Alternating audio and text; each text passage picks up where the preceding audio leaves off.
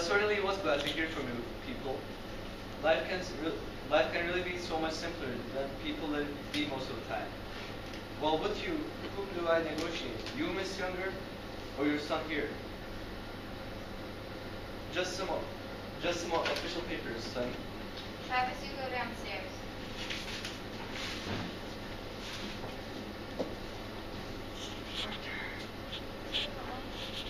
Walter Lee, you teach him good, like Willie Harris taught you. You show where our five generations come from to. Go ahead, son, go ahead. Well, Mr. Linder, we called you because, well, me and my family, we are very plain people. Yes. I mean, I have worked as a chauffeur for most of my life. And my wife here, she does domestic work in people's kitchens, and so does my mother. I mean, we are plain people. Yes, Mr. Younger. Well, my father, well, he was a laborer most of his life.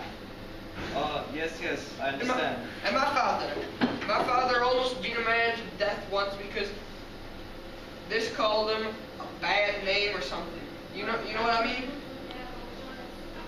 No, I'm afraid I don't. Yeah, well, what I mean is that you come from people we come from people with a lot of pride. I mean, we're very proud people, and that's my sister over there. She's going to be the doctor, and we are very proud. Well, I'm sure that is very nice, but... What I'm telling you is that we called you over here to tell you that we are very proud, and this... Travis, come here. This, my son,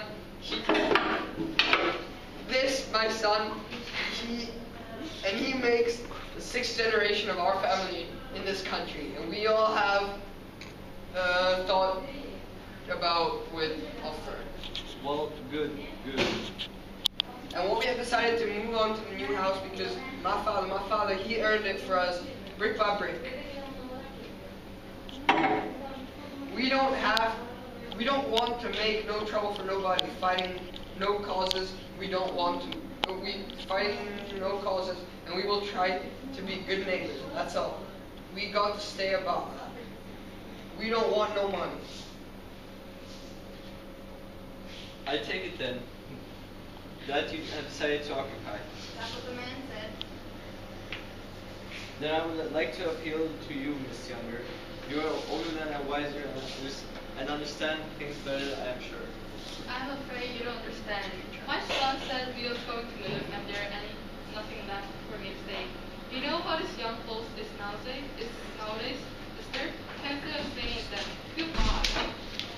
Well, if you're that final about it, there's nothing left for me to say.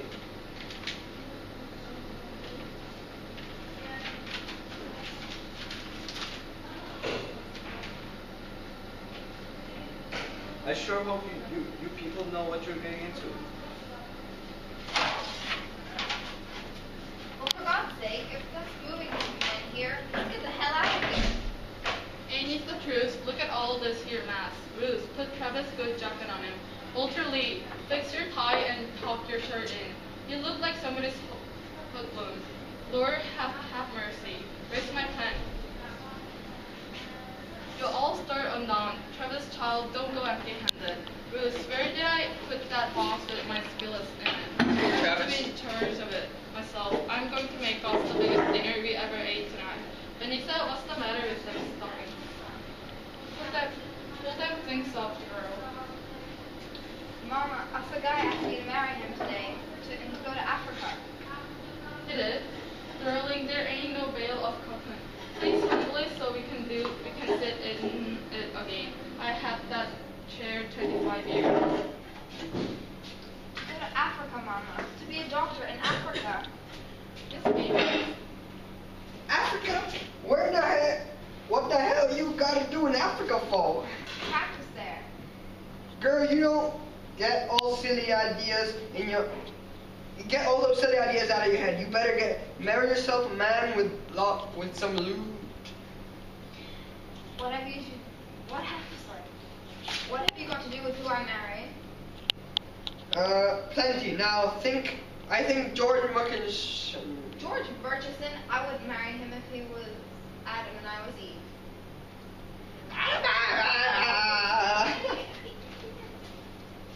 Yeah, you did something. Yeah, you did something alright, my children. Yeah, there's something. Let's go, Lena. Yes, I'm coming, Ruth. Yes? He finally come into his manhood today, didn't he? Kind of like a rainbow after the rain. Yes, Lena.